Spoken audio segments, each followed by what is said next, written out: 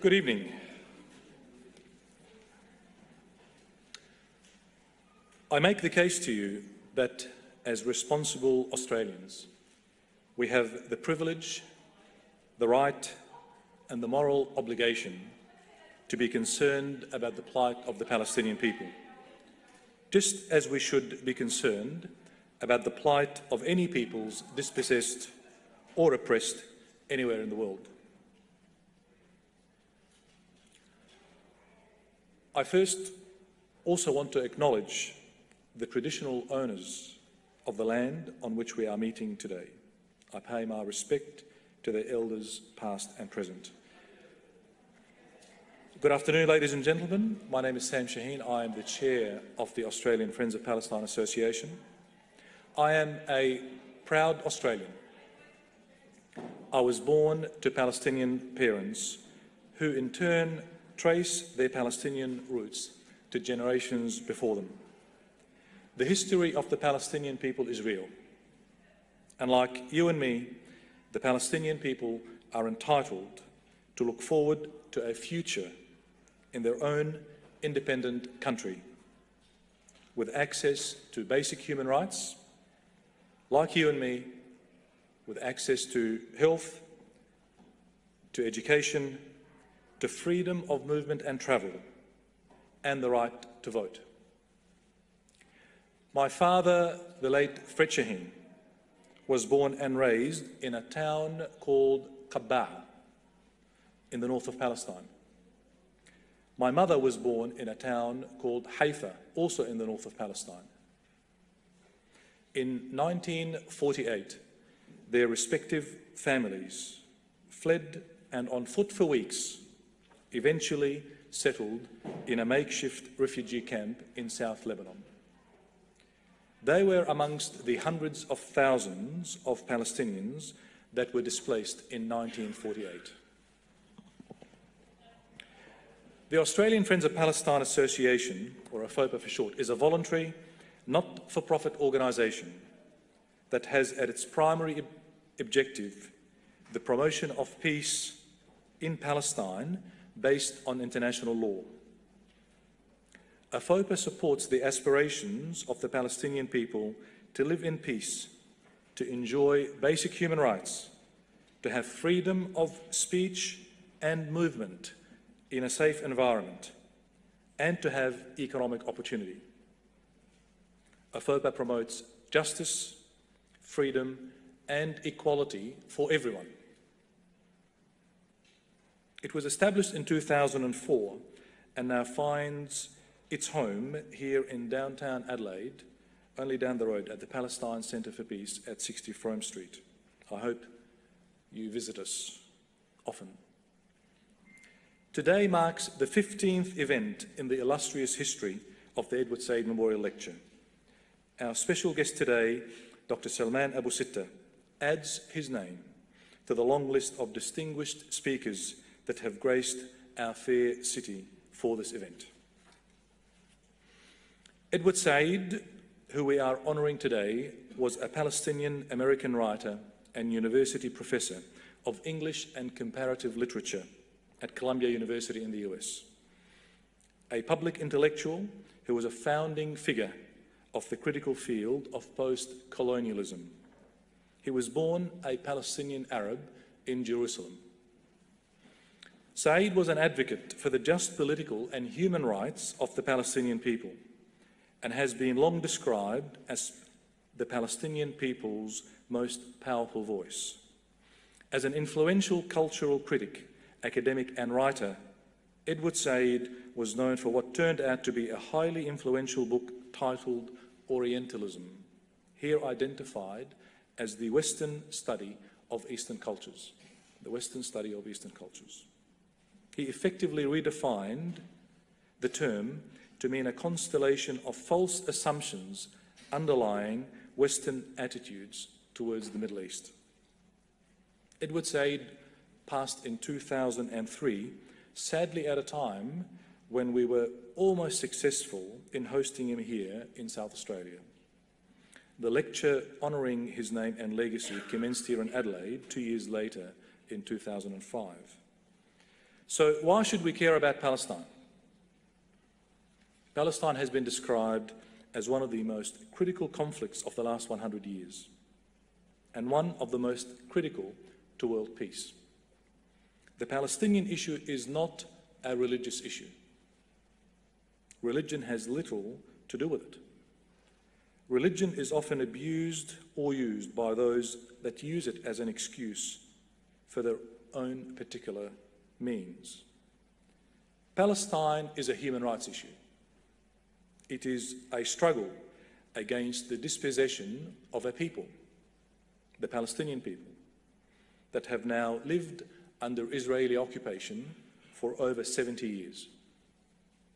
The Palestinian population is currently estimated at 11 million, half of which are classified as refugees by the United Nations. Their health system, their education system, and their economy is almost entirely dependent on foreign aid. They cannot trade with the outside world. All inward and outward goods must go through and are taxed by Israel. They have no freedom of movement, no airports, no ports, but a fragmented civil society that is desperate for help. Paradoxically, though, the Palestinians boast one of the highest rates of tertiary academic achievements in the Middle East. They are a people ready and willing and able to join the world of the 21st century. They are a people that remain hopeful of a just resolution to their conflict. Palestine's right to self-determination is not, in international law, subject to any performance criteria stipulated by Israel. No other oppressed people have had their right to self-determination made conditional on the preferences of their occupier. We know that nobody in the world, nobody in history, has ever gotten their freedom by appealing sense to the people who were oppressing them. The Palestinians continue to appeal to the hearts and souls of all of us, global citizens, to seize this moment in history and make a stance that enough is enough. The Palestinians deserve our active engagement in making right the wrongs of the last 70 years. This is why we should care about Palestine. Before I introduce our speaker, I will introduce Professor Bassam Daly, Head of the School of Mechanical Engineering at the University of Adelaide and member of the executive of the Australian Friends of Palestine, to speak of the history of the Edward Said Memorial Lecture. Please welcome Professor Bassam Daly.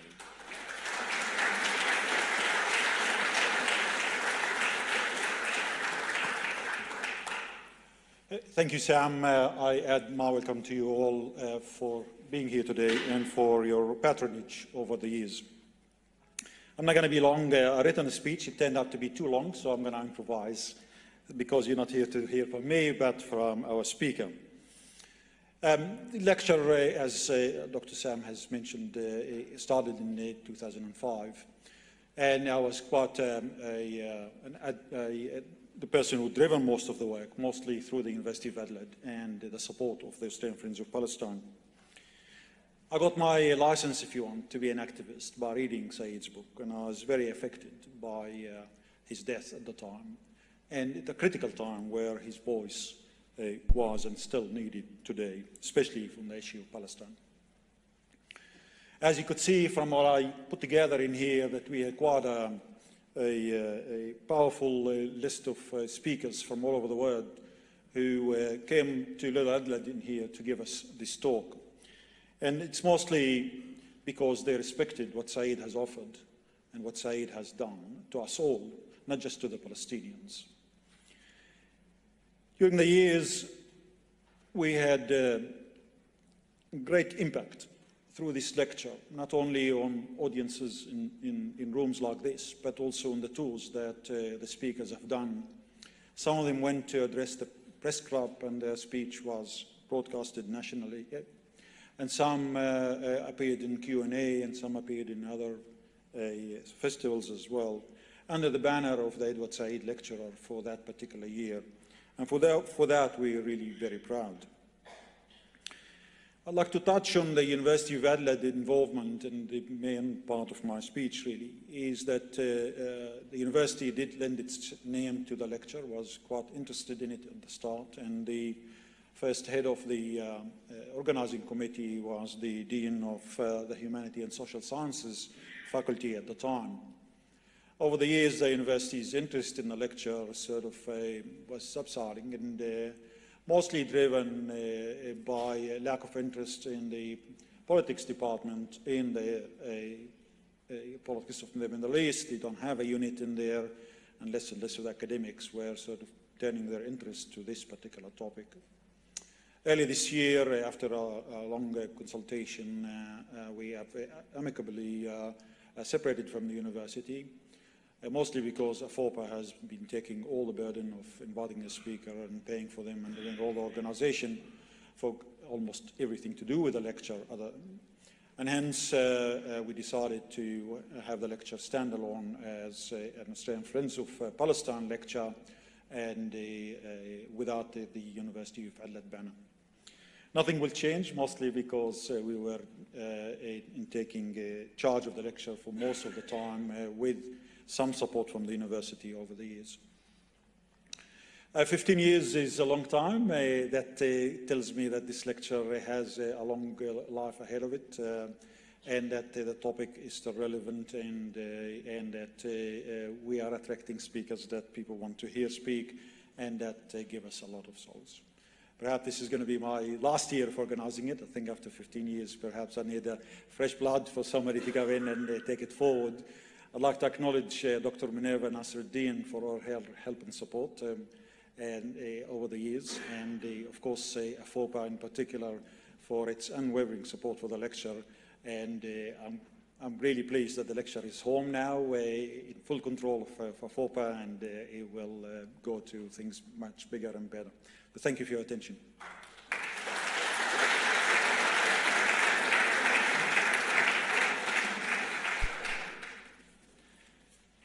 Wonderful. Now, for our speaker. Our speaker was described by Edward Said as an extraordinary engineer and scholar. Dr. Salman Abu Sitta is a Palestinian researcher most known for his groundbreaking project called Mapping Historic Palestine and developing a practical plan for implementing the right of return of Palestinian refugees. Dr. Abu Sitta was born in 1937 into a Palestinian family in Beersheba district in Palestine. Beersheba is a place etched in Australia's historical involvement in the Middle East. One morning in April 1948, he and other schoolboys were sent home for safety reasons. After being summoned by the headmaster and told the Jewish forces had occupied central Palestine, Dr. Abu Sitta made the 40-kilometre journey from Beersheba back to his home on foot, and 6 weeks later, the family was attacked by the Jewish militia before the State of Israel was declared. Overnight, they became refugees in the Gaza Strip. Dr. Abu Sitta completed his secondary education in Cairo, in Egypt, where he graduated with excellence, ranked first in all of Egypt. In 1958, he graduated from Cairo University's Faculty of Engineering, then travelled to the United Kingdom to continue his postgraduate studies, receiving his PhD in civil engineering from the University of London, one of UK's best-known colleges. He is a researcher on refugee affairs and author of over 400 papers on the subject. He is Director of International Development and Construction Projects. He is General Coordinator of the Palestinians' Right of Return Congress. He is founder and president of the Palestine Land Society, based in London, dedicated to the documentation of Palestine's land and people. And he is author of Mapping My Return, a Palestinian memoir, a book that has received wonderful reviews and will be available later here today for all of you. He is the author of 6 books on Palestine, including the compendium Atlas of Palestine, 1917 to 1966. And I couldn't resist, Doctor. After the first time I visited Palestine in 2009 with my good brother Yasser, who's here, I had been looking for a document, any document, that shows the town, the little village where my father was born, and I've never been able to find it until I bought this, the Atlas of Palestine. This has sat on my mantelpiece in my office for the last 12 years, and a copy also is at the Peace Centre. And on page 136, had been clearly marked for a long, long time, is the small town of Kabah. And it was quite incredible that only yesterday, when we were talking about you connecting old villages and documenting the history of the Palestinians, that you mentioned you'd put it in an atlas. And when I went back to my office, I opened, and on the first page it said, compiled, produced, and author, Dr. Salman Abu Sitta. I've had your book on my desk for 12 years, but incredible that you're here today.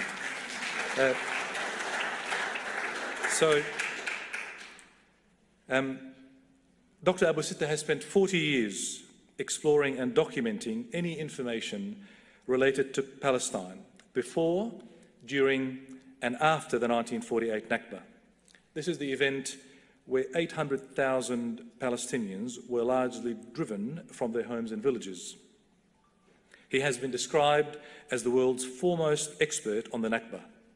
Dr. Abu Sitta's groundbreaking work was to show that the return of Palestinian refugees to their homes is not only sacred to Palestinians, legal under international law, but also feasible and possible without major dislocation to the existing Jewish population in Palestine. Ladies and gentlemen, please welcome Dr. Salman Abu Sitta.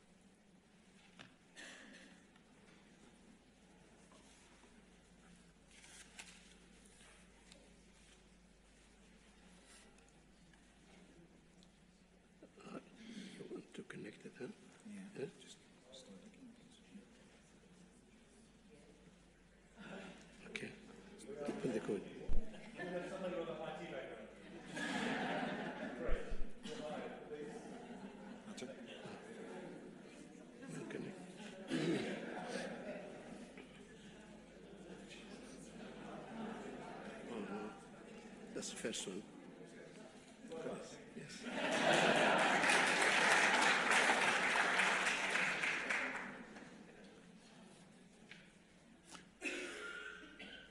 Start speaking.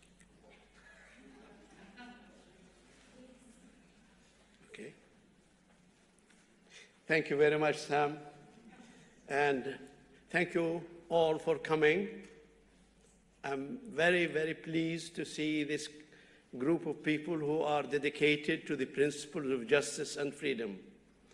And thanks, of course, to AFOPA, who organized this. I mentioned Mervina Nasruddin and the one and only Bassam Dali, who for the last 6 months we have been exchanging emails, and he organized my trip to Australia and New Zealand, almost a dozen stations and a number of people and meetings and so on. Thank you very much. Ladies and gentlemen, it's a pleasure for me here to be in Australia. I have given talks anywhere from San Francisco to Japan, but I have not had the pleasure of being here in Australia until now. And I'm particularly happy to be here because I have historical connections to both Edward Said and Australia. First, Edward.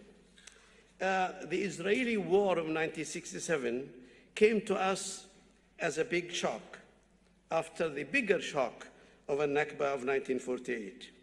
We Palestinians living in the West were horrified to see that our hope of returning to our occupied land in 1948 was now dashed, and that the rest of Palestine and even parts of the Arab world have been occupied by Israel. We were hoping and planning to go west and north to Jaffa and Haifa and Galilee, and now we were pushed east out of Palestine and the rest of what's left of it. What added salt to injury was seeing people dancing in the streets of London and New York, rejoicing at the occupation of our land. The Zionist narrative was embedded in their mind for so long. The aggressor and the real victim exchanged places in their minds. As a response, the Arab American University Graduates was formed in North America at the initiative of Professor Ibrahim Abu Lughod, with the aim of educating the Western public on Palestine. We all joined. Ibrahim asked Edward Said, asked him to write a paper in his line of expertise, the image of Arabs and Muslims in Western eyes. Ibrahim told me later that Edward came back with the most eloquent paper about that subject. 10 years later, in 1978, Edward Said's seminal book, The Orientalism, was published and remains a landmark until today. That was the germ of the book Orientalism. Edward Said has since been participating in all Palestinian activities, advocating Palestinian rights most eloquently and tirelessly. Barely 1 month after Oslo, Edward expressed its fallacy and deceit in London Review of Books paper, which remains till today a very correct one. At the 50th anniversary of Nakba, Ibrahim and I wrote a declaration signed by 1,000 Palestinians from all over the world, denouncing Oslo and affirming the right of return. Edward wrote to me amid his round 3 of chemotherapy, suggesting we should see Kofi Annan, the UN General Secretary at the time, to hand him the petition. And in the year 2000, we participated and organized a conference in Boston upholding the right of return, the first casualty of the Oslo hoax. We organized another international conference of Palestinians in London in October 2003. Edward, he was following the progress of interest in spite of his illness at the time. I can never forget what he wrote to me at the time. He said, "I am home and in hospital, quite ill and undergoing treatment and having a bad time, though I can still write and I suppose think. As for the meeting you mentioned, we must get it going. I think it's massively important." Sadly, he passed away less than a month before our conference in London. But of course, as you will know, through the series of talks, he is and was present ever since in our Palestinian life in all but body. Now, as to my connection with Australia, and this is a long one. I mentioned, of course, I have never been to Australia, but Australia came to me. My father told me that in the summer of 1916, the Allied planes dropped leaflets on them, promising them freedom and independence if they joined the war effort against the Turks. It did not tell them at the time that two diplomats, the British Mark Sykes and the French Francois Picot, were huddled in a room with the Middle East map between them, carving our countries between them. They did not tell us that. What our people knew and saw, the soldiers of the British Empire marching into Palestine. In the spring of 1917, the British Army advanced to occupy Palestine under the curious name Egyptian Expeditionary Force. They failed twice to take Gaza, suffered tens of thousands of casualties, although they bombed Gaza with poison gas canisters in 1917. As you can see today, Gaza had a long history of resistance. But they had to think of a new plan of attack. So if you look at the World War maps of the Anzac in Canberra, you'll see this map. It says Abu Sitta land on the left side, and it shows you the track of the Anzac forces on the exceptionally unusual route to go east to Beersheba, which is the far east, and to surprise Beersheba from the east. From that location here, the 4th Light Horse Regiment marched eastward and all night in a line of attack and it surrounded Beersheba from the east where it was least expected. So Beersheba fell at 6 p.m. on Wednesday, 31st of October, 1917. It was the first British victory at Palestine doorstep.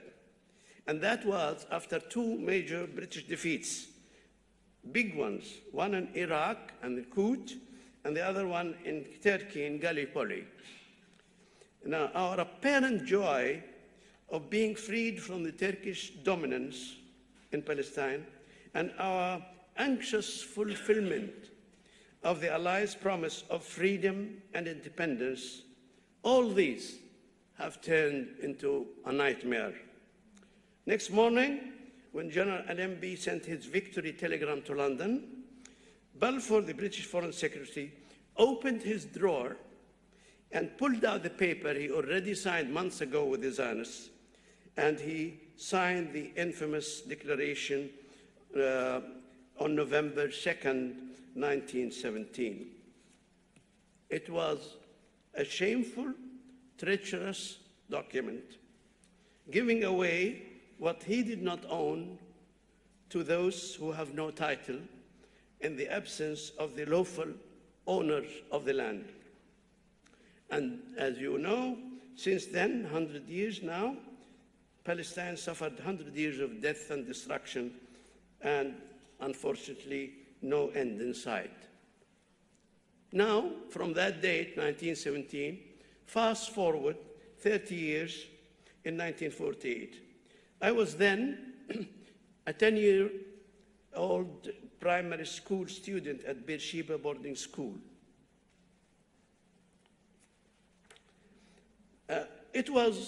My school was 100 yards from the pole where the Australian hoisted the British flag and lowered the Turkish flag after 1,400 years of Arab and Islamic rule.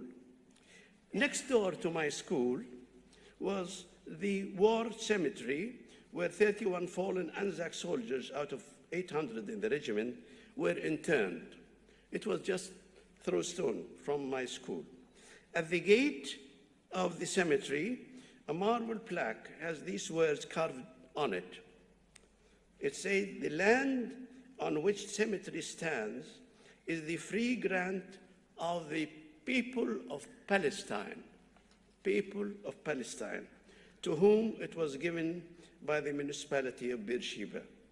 So it was a Palestinian municipality, and its mayor was Palestinian. His name is Sheikh Freih. I'll come back to this point later. But for me, as Sam indicated, early April 1948, the schoolmaster gathered us in the morning procession and told us that the Jews are killing Palestinians in the north, around Jaffa and Haifa, and Deir Yassin was attacked and was very well known massacre there, in addition to others. And he said, the schoolmaster said, I have no way to protect you. Go back to your families. So with two students of my age, we had to walk, and we walked home 45 kilometers away. But the schoolmaster himself did not know that at that day, that week, Ben-Gurion ordered the start of Plan Dalet. He did not know that this was the beginning of the Zionist invasion of Palestine. We too did not know the extent of that attack. For myself, I have never seen a Jew before. We heard they were somewhere around Jaffa and Haifa where they landed in our shores. We heard they have military formations. We heard they have come from different countries, and they spoke a babel of languages, and they don't look the same, and they wore different uniforms, and they had machine guns and tanks, which we did not. As a child, I wondered, who were these people? Why have they come from afar to kill us and take our land and destroy our life? And that was the thought in my mind until today. But I had a more urgent task. I was left the school with two pupils my age, and we had to find our way home, as I said. And we were told that on your way home, there are Jewish jeeps intercepting people who are walking about, and they ran in patrols with machine guns, and you have to be careful. When you see them, you hide in the fields. So the journey from my boarding school to my home looked like an eternity. We children had to walk this distance, but finally we arrived at my home in El Ma'in. I had to rest for 3 days, and I have told the story in the book some of you have seen. Although if I thought I was safe now at home, I was wrong. 6 weeks later from my arrival home, on the day Ben-Gurion declared his state on 14th of May 1948, we were attacked, my home, Al Ma'in, by the Haganah in the middle of the night. We saw the headlights of 24 armored vehicles approaching us, a monster at night with 48 eyes, with their ominous roar of engines. The children and women, and I was among them, we hid in a nearby ravine. I saw the flash of bombs and the rising smoke from our demolished houses, from the school which my father built in 1920, from our motorized well and flour mill we call Bayara. As the sun rose in the second morning, we saw the debris of our physical existence has been thrown about. In the smoldering remains of the houses, we saw the corpses of those who were killed. And on that day, Ben-Gurion and his Polish settlers declared the state of Israel on my land. And also, on that day, I became a refugee. But from that day, I started my life journey on the road to return home. I'm still walking on that road after 26,000 days and nights. I did not give up and shall never give up until we return. So this will take us to the second phase of my talk. And I would like to start by saying, Let me tell you, ladies and gentlemen, in the most clear terms, the Palestinian Nakba is unsurpassed in history. Imagine a country like Palestine is invaded and occupied, emptied of its people, driven into refugee camps, its physical and cultural landmarks systematically obliterated, its geography taken over and renamed, its history is erased from all records, its heritage expropriated as the invaders' own, its destruction hailed in the West as a miraculous act of God and a victory for few righteous against the savage many. All done according to a premeditated plan, hatched outside Palestine, meticulously executed, supported by colonial powers in every field, and its refutation by the rule of law or the word of truth. And the crimes of victims for justice, all are forbidden as the eternal sin of anti-Semitism. All this is maintained not for a period of brief war, but for 7 decades and counting. This is indeed unsurpassed in history. It really boggles the mind. So we ask then a simple question, why is justice elusive so far? The international law and myriad of UN resolutions have been calling for justice in Palestine. The right of return, Resolution 194, has been affirmed more than 130 times, the longest standing in UN history.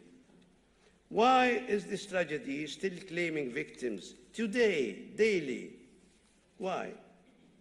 Well, as you know, the beginning was 100 years ago, and after the end of the British mandate, the Jews were able to control under the British 6% of Palestine. Then, under the pressure of the United States, the partition plan was passed in November 1947, and giving the settlers more than half of the country, 55%, and then Israel took over more than that, 78% of Palestine. So we must understand how the Zionist invasion of Palestine took place. Let me show you this slide. This is the situation before the State of Israel was established. All the red areas have been occupied by Israel while the British were supposedly protecting Palestine and before any Arab soldier entered Palestine. The blue dots are villages which have been depopulated by an army, the Haganah army, made up of 9 brigades and 120,000 soldiers.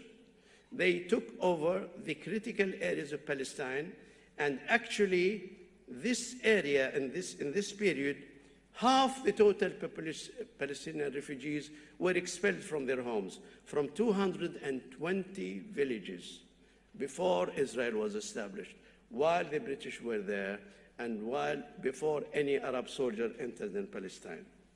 So this is the north, the Galilee, the same thing. You can see here circles, black circles. There has been 25 massacres out of total of 50, and in the area of the black circle, people were expelled due to the effect of that massacre. So here, before 15th of May 1948, this is the area occupied by Israel, but it's actually most populated area. Then the rest of the period, in 31 military operations, 78% of Palestine was taken over by military force. Not 1 acre is taken by law, not one. It's all by military force. against every element of international law. This is a fact. Nobody ever can dispute that. Of course, you are not told much of the story about it. And therefore, we have what we call a Nakba. These people lived in these villages for thousands of years. When the Nakba came, they were expelled from their homes. Palestine became empty. They brought in people to live in their place. And then what happened to those people? They became refugees. Where did they become refugees? In the rest of Palestine and around it, in 620 locations, in what's left of Palestine and outside that. Now, this kind of great earthquake, unprecedented in the history of Palestine, could not have happened without a series of massacres. They have a list of those. One of them is called Tantura. They were taking people to dig trenches, and they were thrown in trenches, and then they were shot and killed. Tantura is well known in that, as about 50 others. Now, what happened to the people who were not killed? They took them to concentration camps. Concentration camps, I said. And in these concentration camps, we have listed 17 places in which concentration camps were created by Israel. And the people were taken there to be in forced labor camps. They were taken to dig trenches, to carry ammunition, to bury the dead, to carry the loot from Arab homes. If you want to know more about that, I published a paper, 2013 in Washington, taking from 500 documents of the Red Cross in Geneva. When it's opened, the files were not open. And so the details are there. Imagine that's something you do not know. And of course, the refugees have been chased all along, not only during 1948, but ever since. For example, here is Gaza Strip. All the red dots here are villages, 247 of them, have been pushed into Gaza Strip, which is 1% of area in Palestine. Their land before that was 50% of the land of Palestine. They are pushed in there. And now their children are asking for the same. We want to return. This is a recent photo in Gaza where the third and second, third generation of Palestinians in Gaza saying, we want to go back. They are protesting before the barbed wire, separating from their homes. They can see their homes. It is within walking distance, and it is empty, and they are not allowed. And if they protest, you have seen the snipers killing hundreds and hundreds of them. So this situation is not acceptable by any decent human being. And therefore, we have to ask the question, how can we make this crime not continue? How can we reverse the ethnic cleansing, which is continuous, not only 48. You know the stories of Gaza, and you know the story of Jerusalem, and so on. Therefore, we have a task. We have a task. And this task is to bring justice to Palestine. Because nobody will accept the massive displacement of people, which is a war crime, to continue. Not only that, it was not an accident of history. It is a process.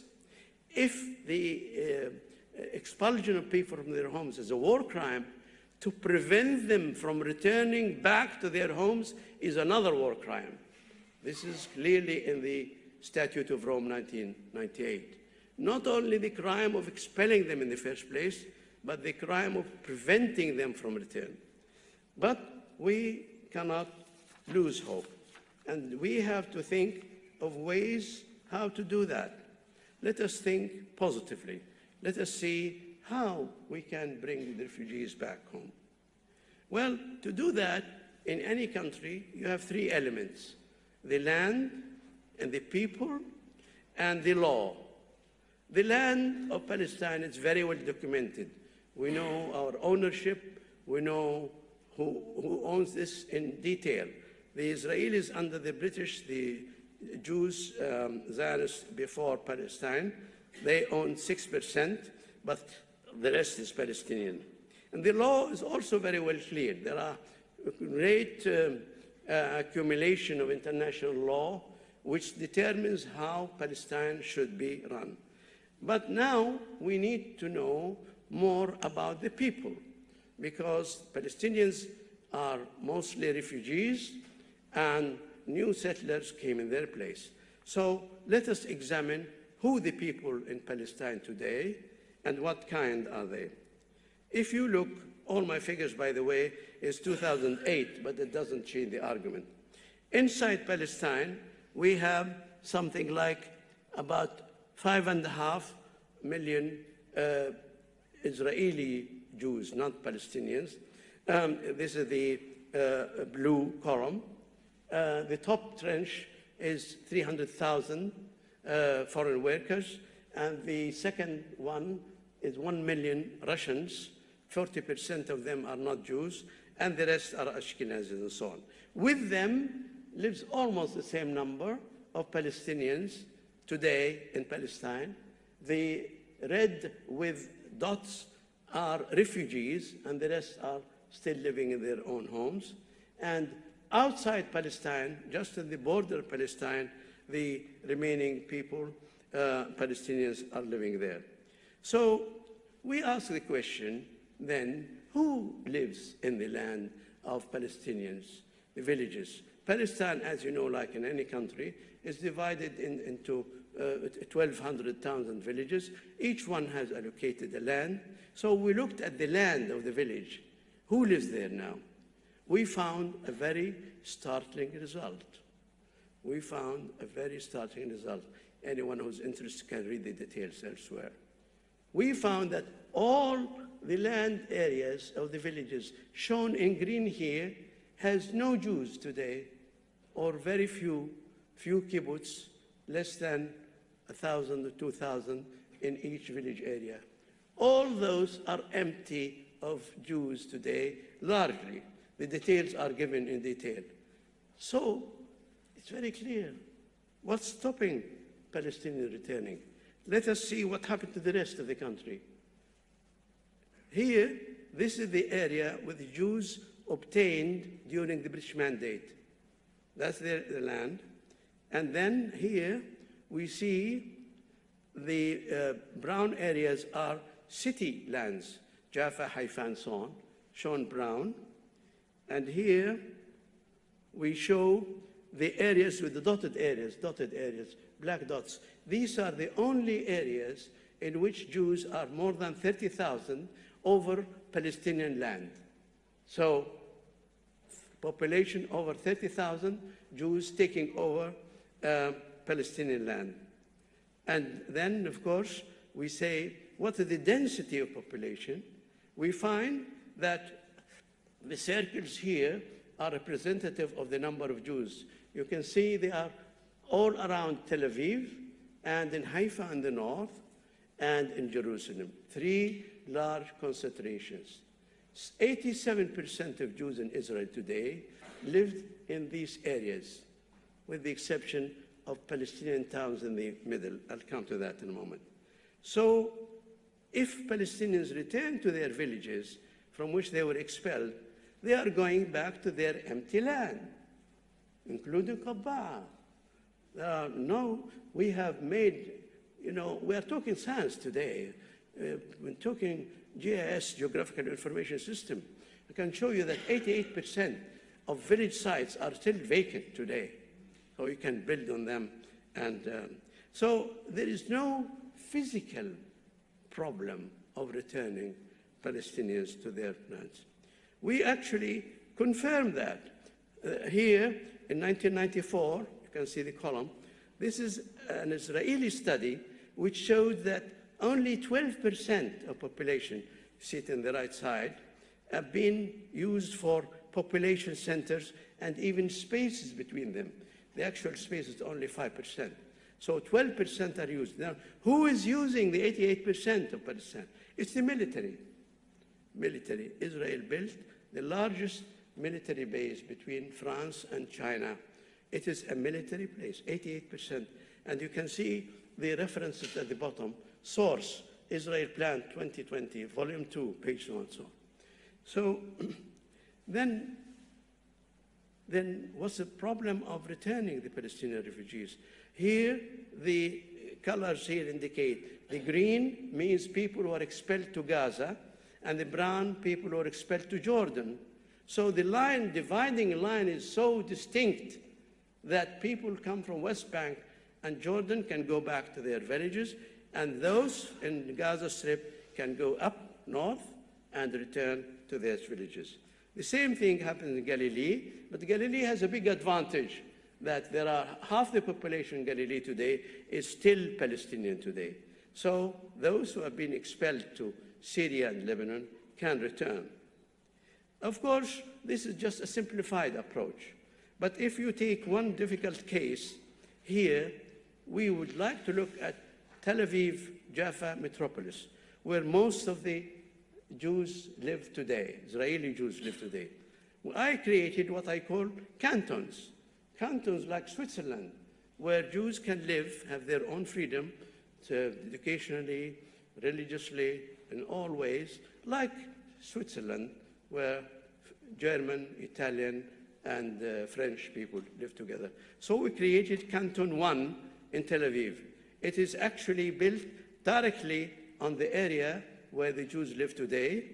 I don't need to bother you with details, but here is Herzliya, and here is the area south of that. The red dots are Palestinian villages taking over.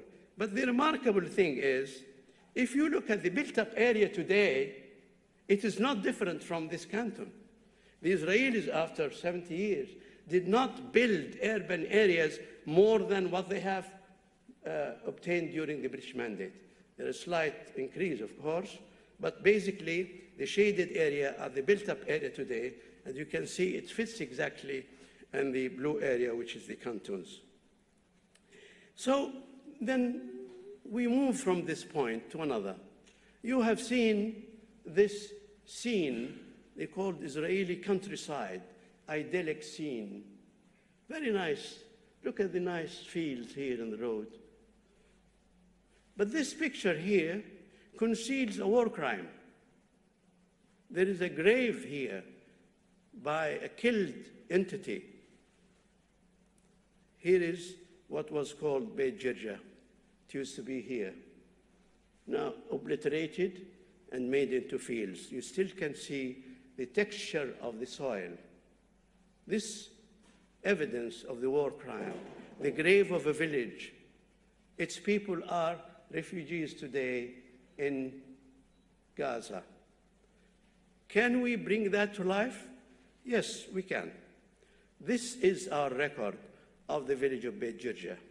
We have its aerial picture here, 1945.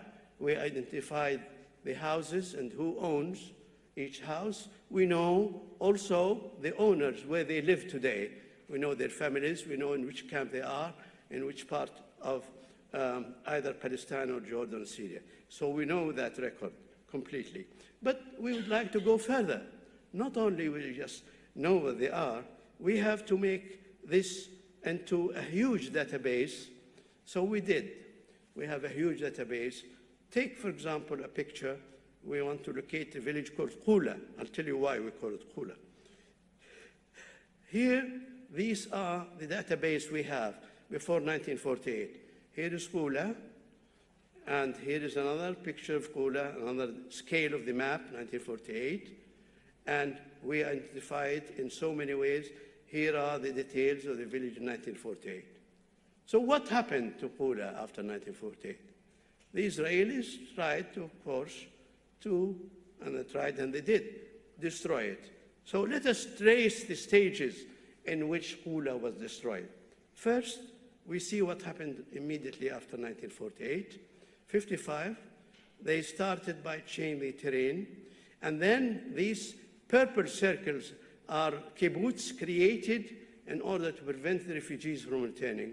And then this is a recent map, 2000, of Kula, and you can see that the urban area, built-up area of the village has been destroyed. It's empty here. Should we accept that fact? No, we cannot ever accept that fact. So what will we do to do that? We have to arrange for the return of Kula villages. Here they are, on the right-hand side, they are located in Jordan. And here they are, in which camps they are. And so we trace the route for their return from the camps or refugee camps to Kula. The routes are very well known, defined. Many of them do not exceed 35, 40 kilometers. The route is very well known, straightforward. So when we push a button, people can come from these refugee camps, go to Kula, return to Kula. But when they go back to Kula, they will find the old village they remembered. This is the old village they remembered, destroyed. But we digitized this. So we created a map for the destroyed village. And this is the map of the destroyed village here. And then we have a house for young woman.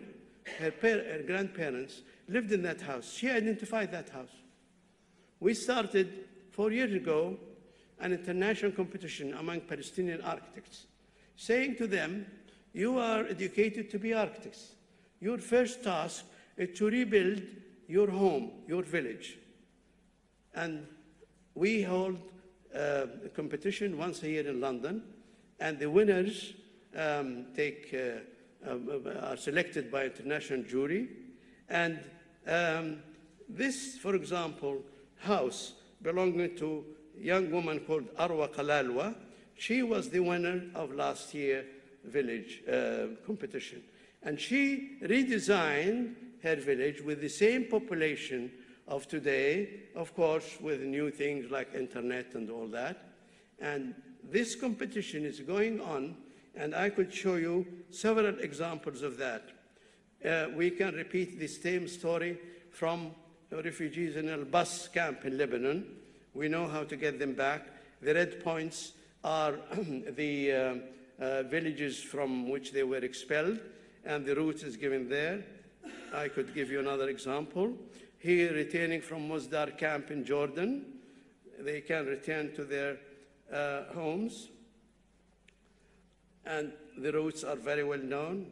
I can give you another example here from Nuseirat camp in Gaza, which is very easy. You can really go back, almost walking. The red dots are their origin, right? And Tantura, of course, subject of a great massacre, horrible massacre. This is what it was. Then we digitized it. We create the names of houses and names. And then young student who won a competition, how to rebuild Tantura again. He found the location of the Tantura today like this, and this is his design for the village of Tantura. And here is another example, Colonia in Jerusalem district. Here is the village. We then digitize it. We identified the names of houses and so on. And another student, architecture winner, he actually designed his village again. His location is still empty, and then this is his design. Right. So we then say, all these people, I mean, we have the law on our side, and we have the justice on our side, and we have history on our side. Now, you can say, of course, to yourself, then what's the problem? The law on your side and justice and so on. Well, I can tell you, I'm sure you know this, there is no logical reason for not our return. There is no economic reason. There is no geographical reason. There is no demographic reason. There is no legal reason. The reason is the apartheid and racist policies of Zionism. And as long as this is in place, there can be no peace in the area, and hence the title of my talk, Only the Peace Will Come to Palestine When People Return to Their Homes. And this is the essence of the peace in the area. You can wait. People say 70 years ago, it's a long time. I say the opposite. I say 70 years, 70 times of people insisting to return. They return so far once every year for 70 years. Look at it, that this is an example of sumud, of steadfastness.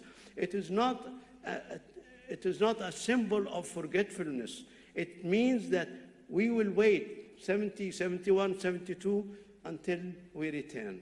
And that is the essence of the situation in the Middle East. I like just to conclude by saying something slightly different but relevant to Australia. And this is this. Here is another one. Here is Herbia. Here is Herbia. Yeah, I just want to conclude quickly by saying these stages of return, when the refugees in Gaza return, almost half the refugees will be repatriated, and then the others will follow in sequence.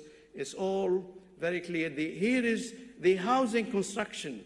We have calculated how many houses we have to build, and even how many sacks of cement we need, how many labor we need, and what stages. It's all very feasible.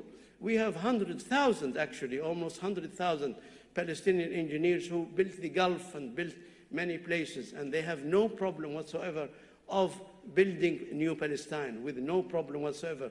Even the money, they don't need it. Although the United States, for example, if we get what the States pays once in 1 year to Israel, that will be enough to cover all the expenses. Yes, and and the United States doesn't have to pay it every year, only once. It's unusual case in history. You can see the injustice so blaringly obvious, and then people are working against it. Only the few, luckily. The world is definitely on our side. But I just would like to tell you this story here. The Australians came back to Palestine in 1940. They came to help the British army, which was stuck in Egypt against the Rommel army. They were hard-pressed, British, in Egypt. And so they sent the Australians to defend Palestine. It was defenseless. So here is the gentleman in the middle. His name is General Arthur Samuel Allen, named Tubby. He was the commander of the Australian forces. He came to Palestine in 1940, and he was welcomed by Palestinians. These are notables, mayors and sheikhs and so on. They greeted him warmly, and he came to defend Palestine. So this is the second time the Australian came to Palestine, in 1917 and in 1940. He was welcomed. And what did he do? He looked after his forces.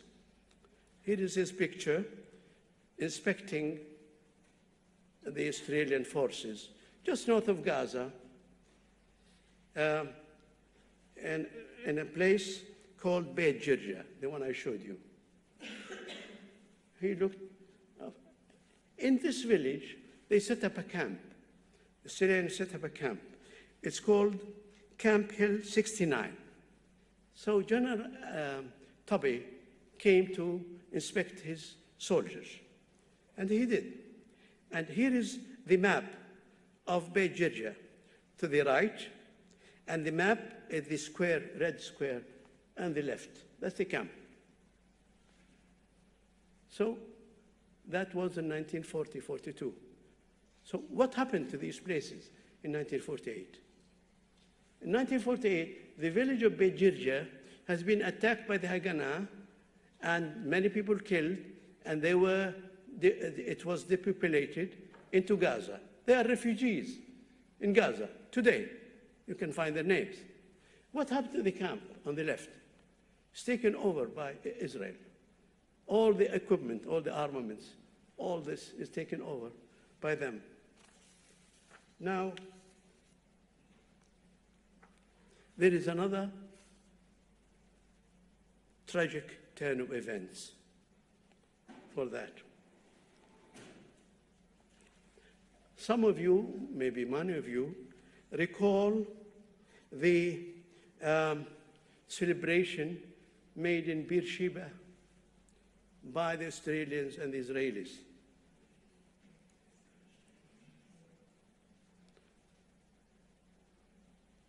This man, which you see here, is the cause of Anzac victory in Beersheba in 1917. He got a medal, Order of British Empire, because he was the one who helped Anzac in their Beersheba victory. And when you see in 2010 a celebration by Israel and Australia of the anniversary of Beersheba conquest in 1917, a symbolic formation of the 4th Light Horse Brigade paraded in Beersheba, and the Australian ambassador, a lady, said her country had a special bond with the Israeli city of Beersheba. Israeli city. With open eyes, they say Israeli city. And when the light horse Australian paraded there, now who responded to the honor of this celebration? Celebration by whom? By whom? Not by this gentleman and not by the mayor of Beersheba, but the one who responded. It was not Sheikh Freyh, a woman in his picture, the man who was awarded the Order of the British Empire, the man who became the first mayor of Beersheba. No, no, not even his successors, not even the other Palestinian mayors of Beersheba. No, the one who responded to this Australian celebration was a settler from East Europe. His name is Ruvik Danilovich. He became the mayor of Beersheba. And he said, I just can't comprehend the language used. He said in that celebration with the Australian ambassador, he said that the event symbolizes faith and ongoing struggle for freedom of independence. Really? This event of the Anzacs liberating Beersheba is symbolization of the Israeli faith and ongoing struggle for freedom and independence? I just leave it to you. But the coup de grace came from Rabbi Raymond Apple, a senior rabbi to the Australian Defence Forces. He was there. He was brought up. He gave a speech. Ladies and gentlemen, he said, without a hint of irony, he said, Israel deserves a Nobel Prize for unstinting dedication to humanity. That's what he said. It was reported. You must have read it in Australian newspapers. I mean, it boggles the mind. If anyone has a conscience, really would find difficulty in hearing this. But now you here, as Australian citizens, do you agree to the hijacking of history? Do you agree that the Anzac soldiers knew that they were liberating Palestine to create Israel? Do you agree with that?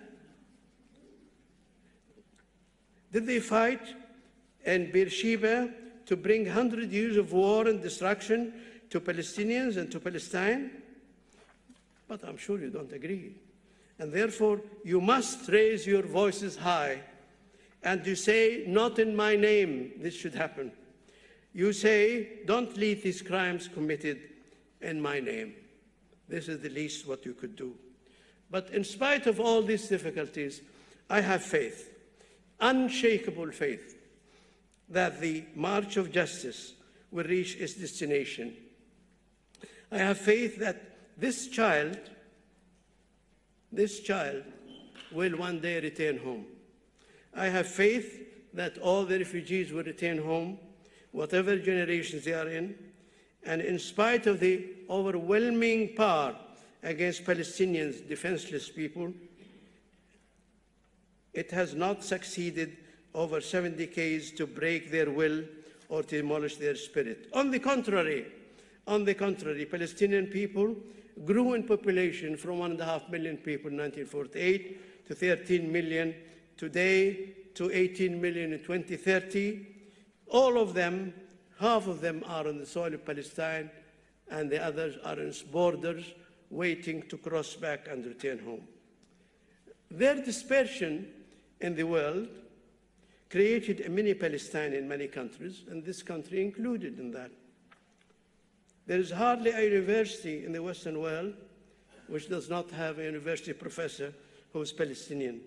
There are actually many countries, not many, few, in which their parliament has a Palestinian member of the parliament. But their dispersion in the world carried with each one a candle, shining truth in the darkness about their fate, which is spread maliciously by Zionism. Yes, I agree, candlelight is very small, and the power of darkness is much greater, but there let be as many candles as possible, held by every person of conscience like you. But no power can suppress the struggle of the human spirit for freedom, and as we all know, the right of return is sacred to all Palestinians. It is legal in every concept of international law, and as you have seen, it is feasible. Moreover, it's inevitable.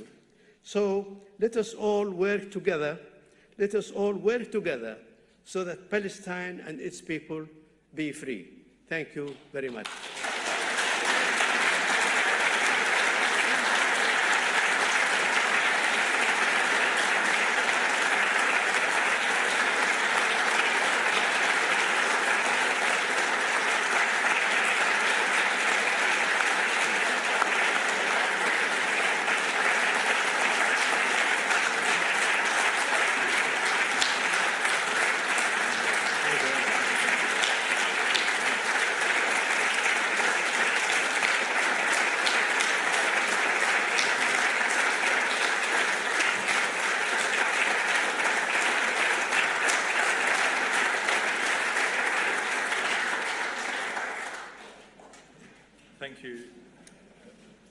Thank you, Dr. Abu Sitta, for a very different perspective to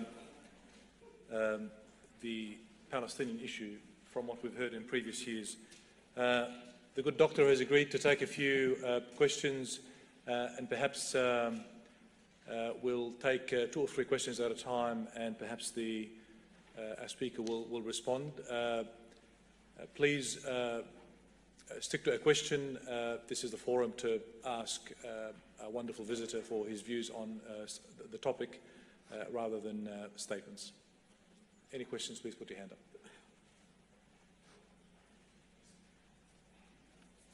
up. Thank you, Professor. We believe from what we read about you before you came that you are a supporter of BDS, and I think you'll find there's quite a large number of us who are active in that movement once a week here in Adelaide. And I'd like to hear from you why you think it's an important part of the process of achieving that justice. Okay, thank you. So that first question is on BDS, divestment and sanctions. Any other questions? Yes, we'll take the second question. Professor, thank you for your wonderful presentation. Why do the Palestinian people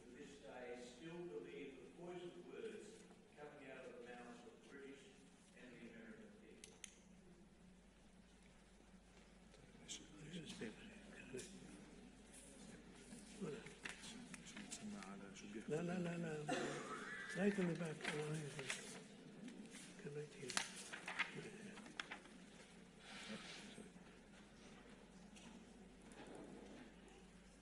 We have another. Is there one more question? Yes. Yeah, just a question about the relationship between the right of return and the issue of invisibility. The right of return assumes a visibility of the people, but since the creation of Palestine, the Palestinian people have been invisible, as declared in the Balfour Declaration, where the Palestinian population was referred to as non-Jews. So for 70 years, the Palestinians have been systematically erased and dehumanized. And how can you bring back that visibility to facilitate that right of return? Okay. How do Palestinians become visible? Okay. BDS, about BDS? What about it? Your support. What relies for BDS? If I get this right, the first question was about BDS. Yes, of course. The BDS is the weapon of the person who has conscience but doesn't have planes, doesn't have bank accounts he can buy politicians, and doesn't have anything except his conscience. His weapon is BDS. I refuse to deal with the criminal. I refuse to trade with someone who killing children. I refuse to trade with people who expel people and live in their place. I refuse to deal with people who obliterate history and geography of people and deny that they ever existed. So this is a very powerful weapon, and this weapon has been now made stronger than ever because of the media. In the old days, people can cry and scream anywhere, nobody hears about them. Now you can have your mobile, you can have your Facebook, you can have your meeting like this and say, I do not accept crime to be committed. And therefore BDS is very gentle, very much legal, and also very peaceful method to do that. And as you know, the BDS is made of 3 elements. Of course, the last one of them is the key one, right of return. So on the contrary, if you exercise the power of BDS, you are asserting your value as a human being without the need of airplanes and tanks and so on. So I very strongly support that.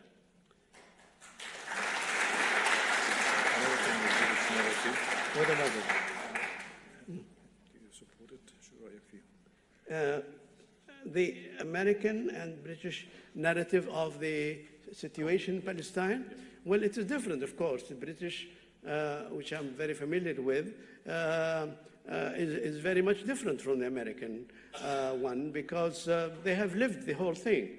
I am privileged to be a member of the one of the patrons of Palestine Solidarity Campaign in England, which has great followers. They can actually reach 4 million people.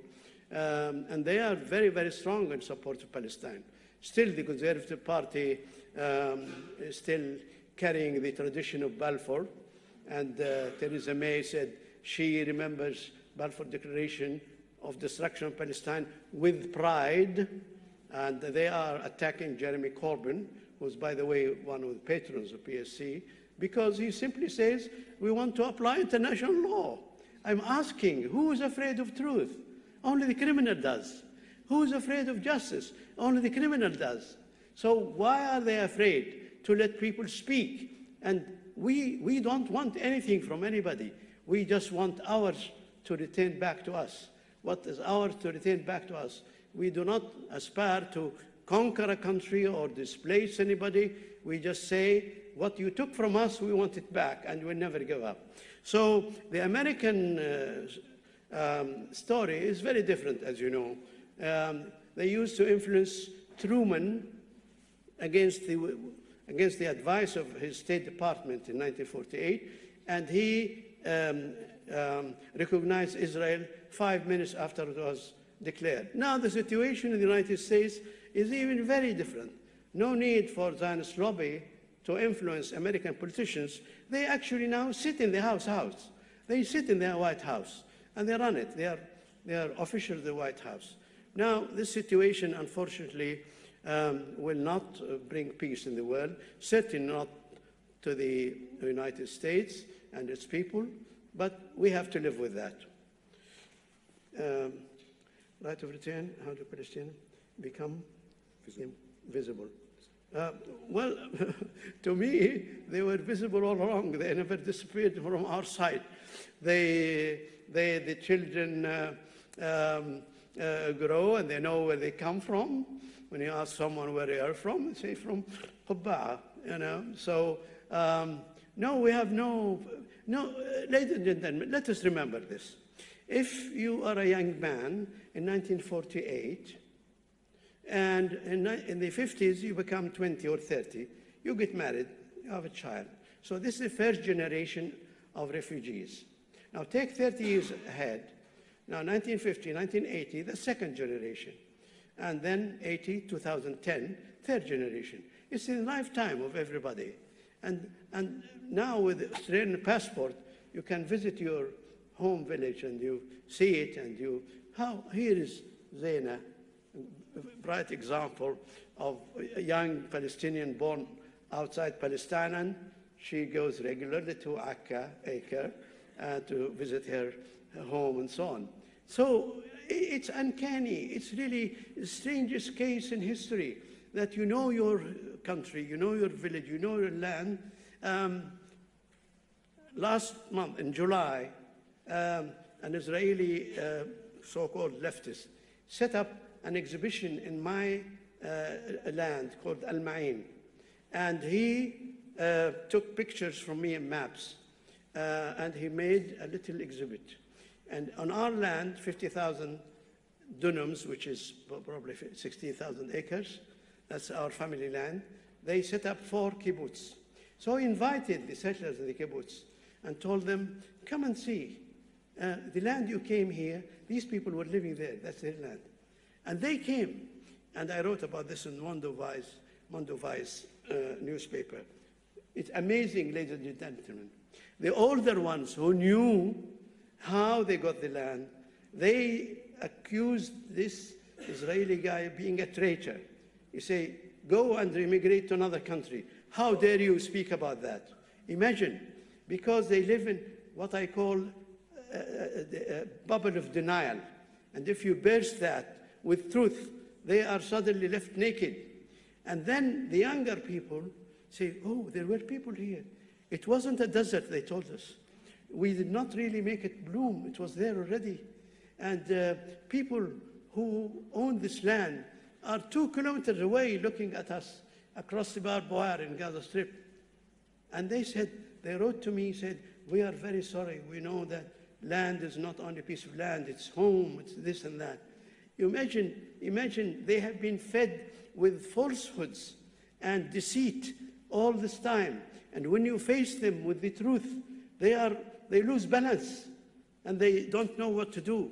So this situation, you cannot really live in denial all your life. The world is changing, and the young generation, your generation, Palestinian generation, my daughter's generation, they will never give up. They know where they are from, and they will not give up their right of return. But the question is, why do small minority of the world population control the rest of the world? 139 countries in the world today, members of the United Nations. With the exception of a dozen or so, they all support the Palestinian right of return. When will it be that the conscience of the world will form into a power which forces the justice to be implied? I'm sure this time will come, but the key question I always advise, never give up, never give up, keep going.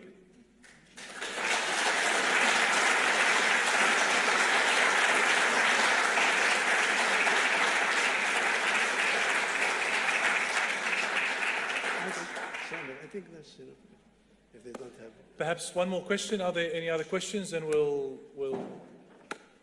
finish there. Thank you very much.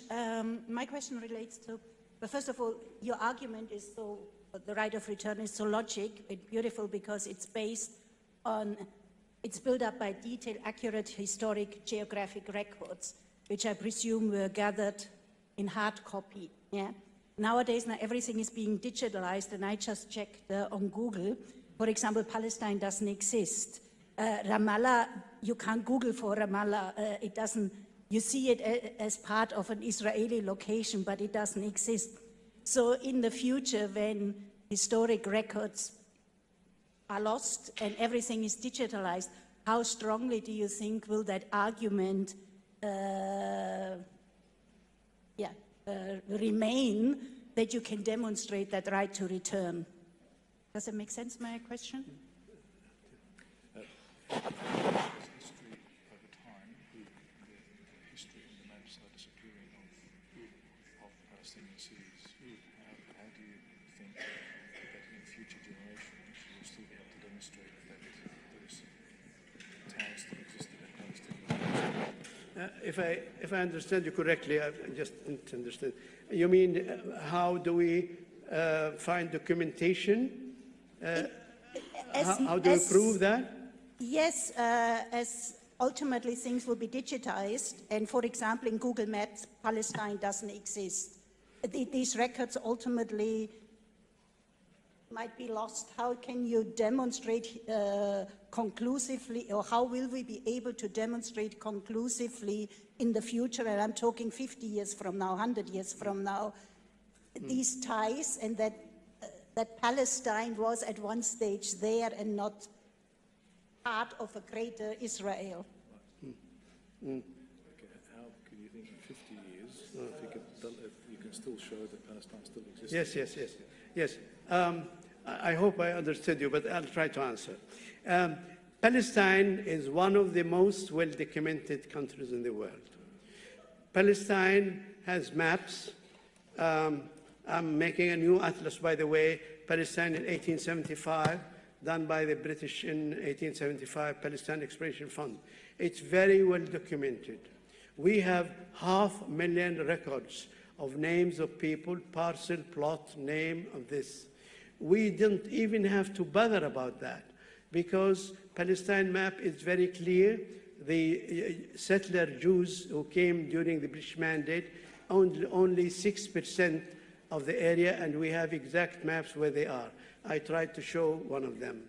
So we say simply, even if you don't have a single record, we say Palestine is Palestinian, and the Jews who were there, Palestinian citizens, own that piece of land. We have no problem with that.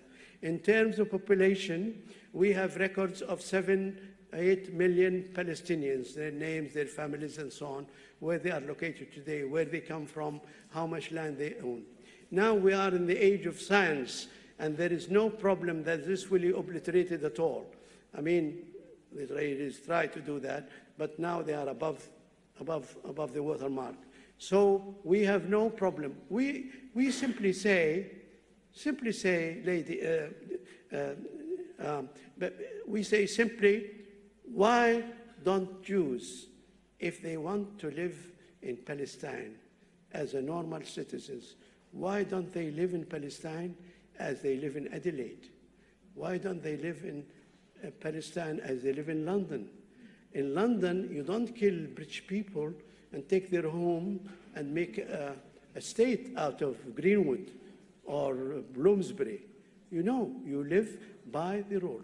That's why when we claim all my talk about right of return, we insist on right of return for everyone to return free in freedom and democracy to his own land, the one who owns it.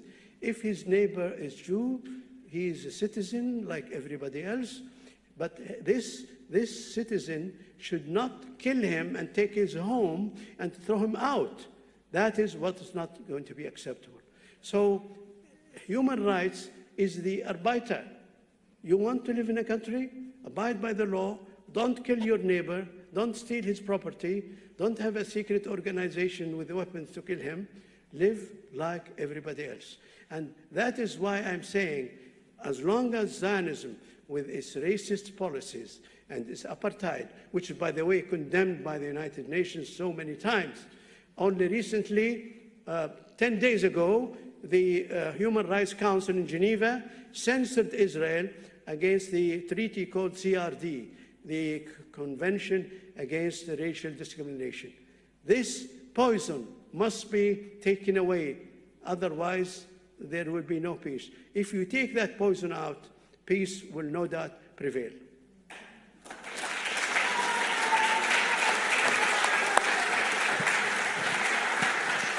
Thank you all, and I hope you've enjoyed this year's instalment of the Edward Said Memorial Lecture.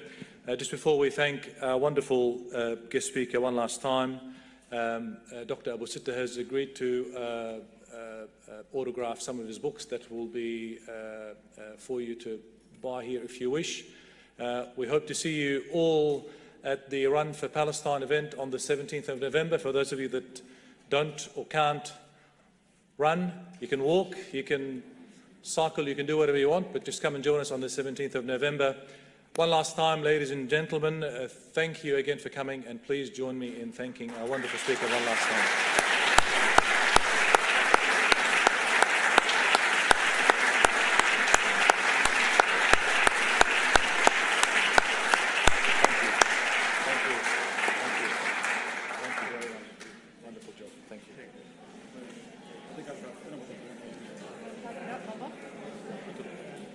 What's yours? Which wires are yours?